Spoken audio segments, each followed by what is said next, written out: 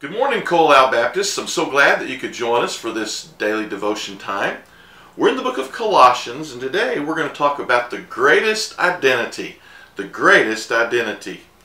Well, in verse 10 of chapter 3 in Colossians, the Bible says, "And have put on the new man, which is renewed in knowledge, after the image of him that created him, where there's neither Greek nor Jew, circumcision nor uncircumcision, barbarian, Scythian, bond nor free, but Christ is all, and in all. Put on therefore as the elect of God, holy and beloved, bowels of mercies, kindness, humbleness of mind, meekness, long-suffering, forbearing one another and forgiving one another. If any man have a quarrel against any, even as Christ forgave you, so also do ye. And above all these things put on charity, which is the bond of perfectness. And let the peace of God rule in your hearts, to which also ye are called in one body, and be ye thankful." Well, there must be something to individuals that gives them good feelings about identifying themselves with certain groups.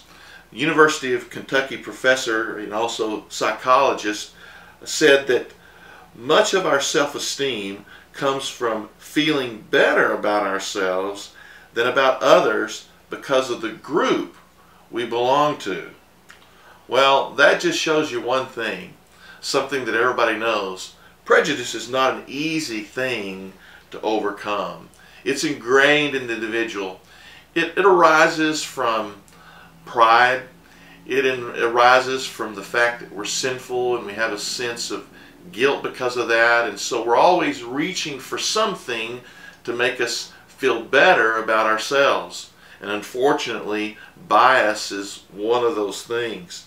And one reason that prejudice is difficult to overcome is that practically everyone denies that they are prejudiced, or that they've been prejudiced, or that they're capable of being prejudiced. A lot of folks, when confronted, would say, "Oh, I'm not prejudiced," and "Oh, I've never been prejudiced." But that's usually, and I would say most frequently, and studies show that that is absolutely not the case. Everyone wrestles with some kind of a notion at some point, or maybe many points in their life, of feeling better about themselves because of a particular group that they belong to. It might be that they're a college graduate and they feel better about themselves than those that haven't graduated from college. It may be that they're wealthy and they feel better about themselves because they have a little money and others don't. It may be something to do with race. They feel better because they're of a certain skin pigmentation or race. That's very, very common in the heart of man. But we need to realize that we must admit that we are capable of being prejudiced. One time I was watching television and I saw a man, and the commentator asked the man about him being capable of being prejudiced.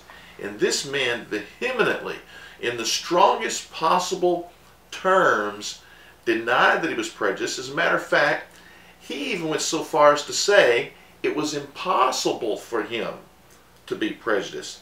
That prejudice and the criticism of being biased does not apply to him. His reasoning is because he was a part of a minority race, that it would be impossible for him to ever be prejudiced. Well, any thinking person would know that that's absolutely not true. Evidently, prejudice is something that man's been dealing with ever since the dawn of time, and he's been puffed up with pride for one false reason or another, and it's kind of a sad thing. One newspaper article that was recently published indicated that at one point almost every individual has harbored ill will toward another individual because of bias. But that's where the Christian ought to be different. And that's the Apostle Paul's teaching here in the book of Colossians. he talks about in verse 10 how we've put on the new man, which is renewed in the knowledge after the image of him that created him. And so he calls back the knowledge of creation, how that God created man, and that man's created in the image of God, and that all of us are related because all of us go back to that original creation. And when we're recreated in Christ, that is, we're born again, we become a child of God. And so we're not only connected in the fact that we're all a creation of God originally, we're all the human race, but then when we're saved, that's when we become a child of God. And that makes us more greatly appreciate the creation event and appreciate how we're connected through creation. And then we especially appreciate the fact that we're all the children of God when we're born again. And that's such a blessing. Well, this has a effect. It brings an identity to us. He says there's neither Greek nor Jew, circumcision or uncircumcision, barbarian, Scythian, bond or free, but Christ is all and in all. So the greatest identity is in Christ. Certainly, you may have been born in Arizona and you're a native from Arizona. You might have been born in Florida, you're a native Floridian. Well, praise the Lord for that. God knew where you'd be born. But my friend, that's not the greatest identity. The greatest identity that you and I have is that we are believers in Christ, that we are children of God. And that drives our actions. What's the result of that? Well, the result of that is this. There's no distinctions. The distinctions fall by the wayside. The biases and the prejudices have to give way to this dominant thought that we're one in Christ. In verse 11 it says, where there's neither Greek nor Jew, and then so on. Notice that word neither. That means that stuff that individuals like to hyper-identify themselves with, that doesn't apply for the believer any longer. That stuff is non-existent for the believer in their heart, because they see people, they see their brothers and sisters in Christ, and that drives their action to lay down all these cruel and hateful distinctions.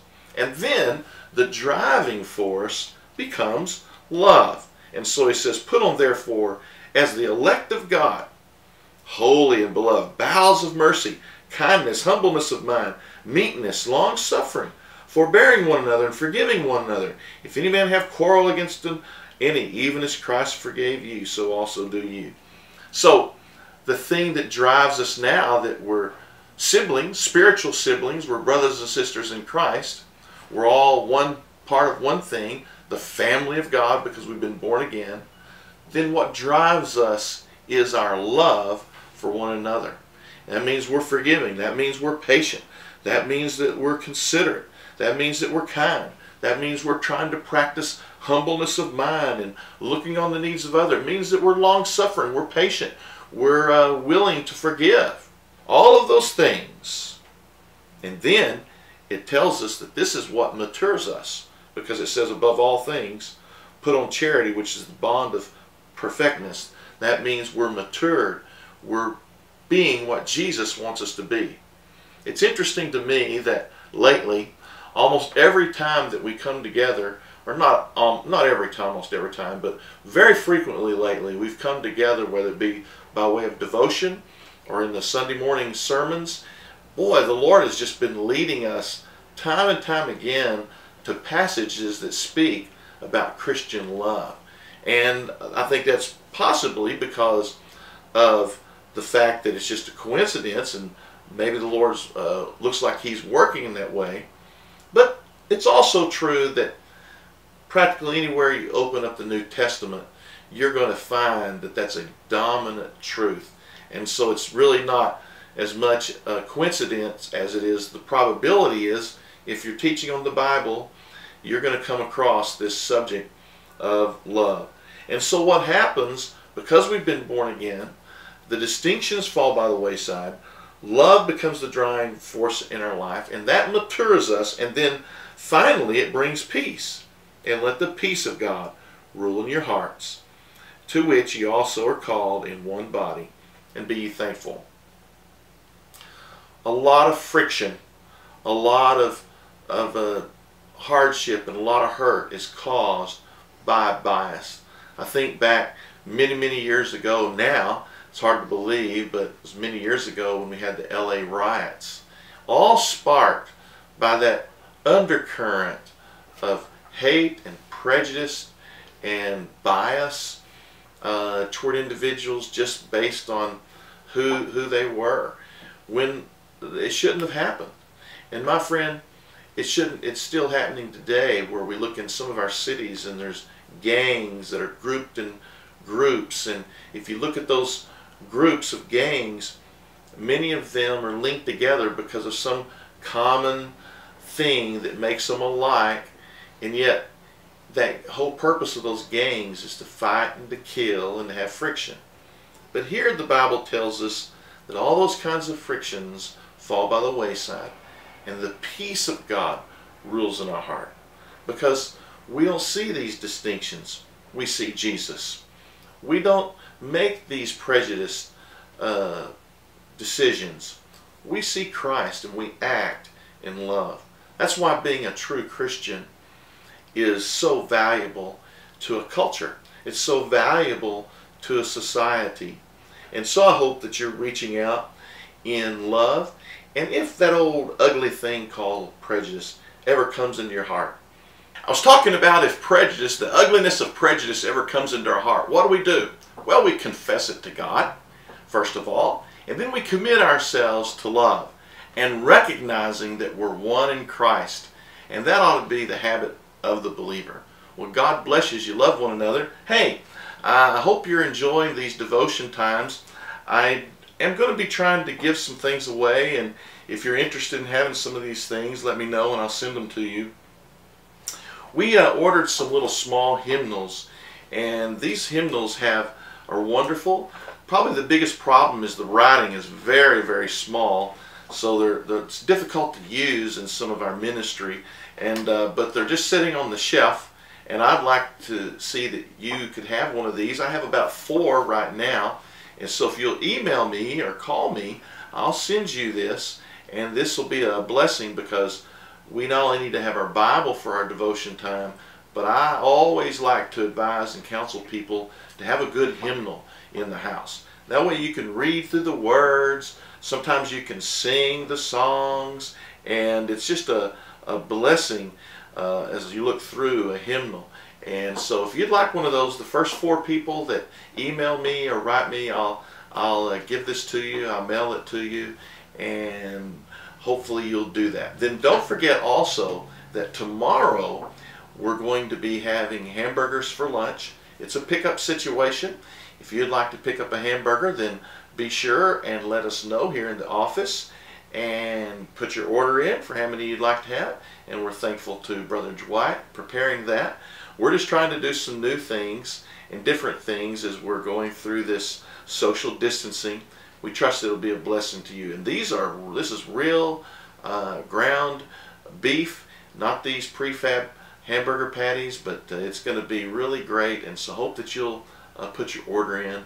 Thank you for listening, and we sure are missing you guys. Man, oh man, we are glad we have these devotions and are able to streamcast, but it's just not the same as seeing you guys.